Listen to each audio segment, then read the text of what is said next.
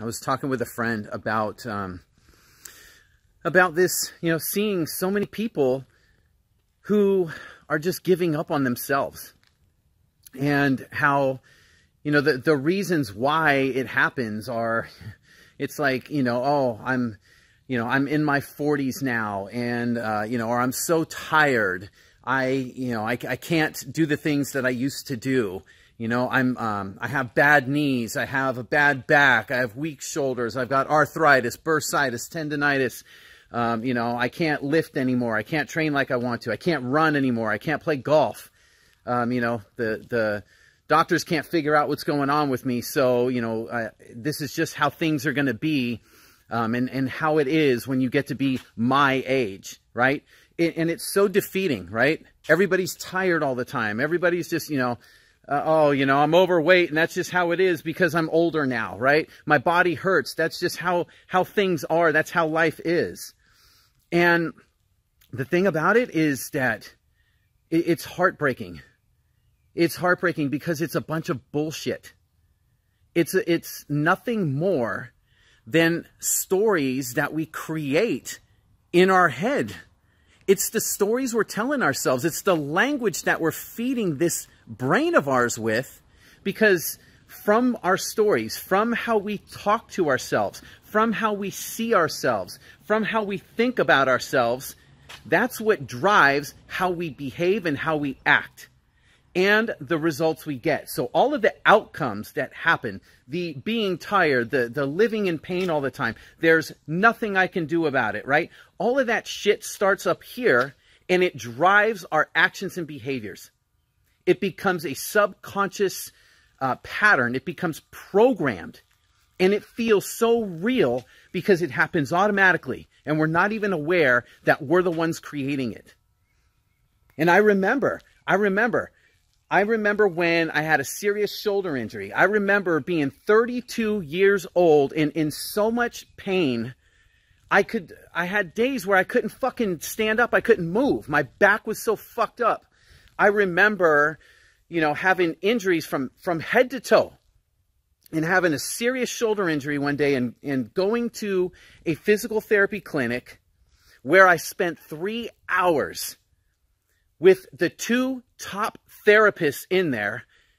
And in 3 hours, they couldn't figure out what the hell was wrong with my shoulder.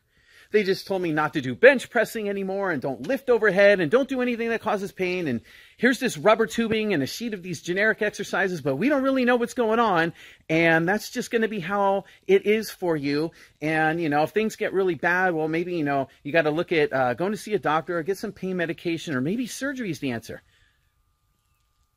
And I could not accept it. I couldn't accept it. I was 32 years old. I had the rest of my life to live. I couldn't accept that. And I remember thinking to myself, this is bullshit. Because if doctors can't figure it out, if chiropractors can't do my adjustments and teach me how to stay in place and how to live pain-free, and if therapists can't figure this shit out, then I got to do something. I've got to figure this out on my own. And that was it. And that began the journey. I don't have pain today.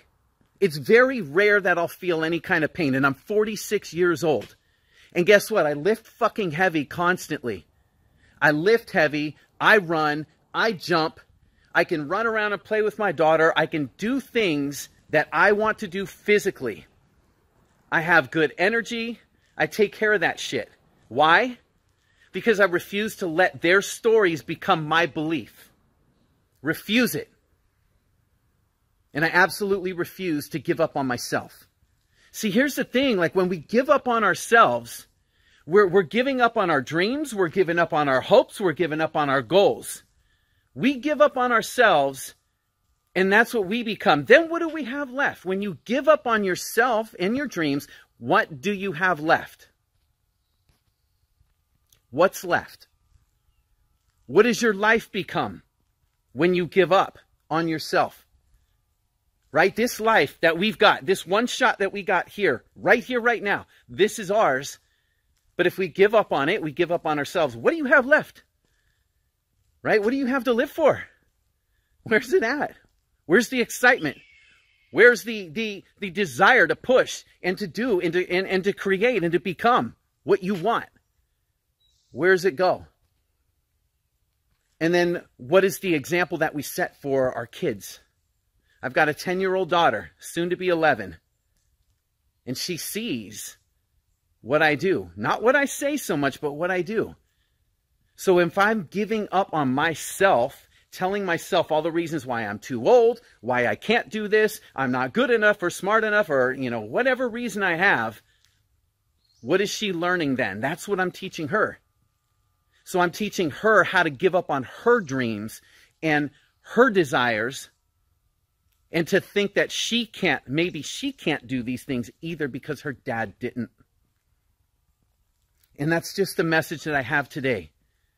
Is that for whatever, you know, reason you might have or whatnot, or whatever you're thinking, whatever you're going through, as tough as this shit might seem sometimes. And sometimes it seems like impossible. There's days that are just fucking dark. There's times that are really tough. There are obstacles that get in our way, and sometimes we really don't see how we can overcome them. But no matter what, you can't give up on yourself. It's not an option. You cannot give up on yourself. Find a way. Keep trying. And reprogram the language that you're telling yourself here. Flip that fucking script around, because it drives everything you do. Change that language. Refuse, absolutely refuse to give up on yourself, because you're worth fighting for. Your dreams are worth it. You are worth it. You deserve it. Don't let any of that shit, that negative shit in your head, hold you back. Never give up on yourself. And that's all I've got for today. So go out there, do what you got to do. Rearrange this stuff here. Change that mindset. Change that language going on. Be aware of what you're saying to yourself. Be very aware of it. And change that shit. Flip that script. And never give up on yourself.